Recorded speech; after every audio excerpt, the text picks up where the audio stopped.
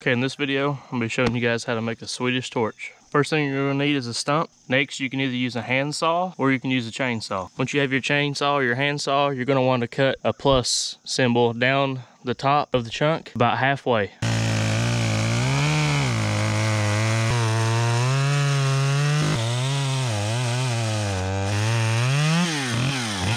Now you're going to want to take some type of accelerant and you want to push it down into the center of the stump. For this one, I'm going to be using cotton balls covered in petroleum jelly.